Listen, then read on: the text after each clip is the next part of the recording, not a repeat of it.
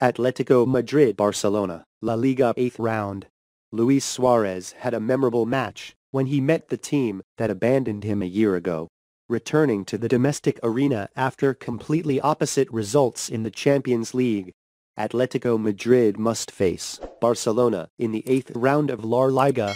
With the advantage of playing at home at Wanda Metropolitano, the defending champion Spain put great pressure on the opponent's goal right after the opening whistle. In the 23rd minute, Thomas Lemar had a cool finish after a very good triangle combination with João Felix and Luis Suarez to open the scoring for Atletico Madrid.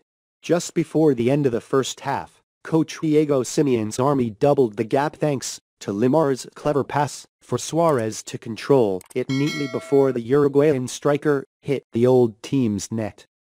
In the second half, Barcelona tried to refresh the attack with Ansu Fati and Luuk de Jong being introduced to the field, but the Catalan giants were still hopeless in finding a goal to shorten the score, so they had to leave Madrid with a disappointment. Lost 2 goals without equalizing Atletico. Currently, Atletico Madrid have 17 points after 8 matches in La Liga this season and temporarily rise to level with the top team Real Madrid before the White Vulture is a guest of Espanyol at 21:15 tonight 3/10 time.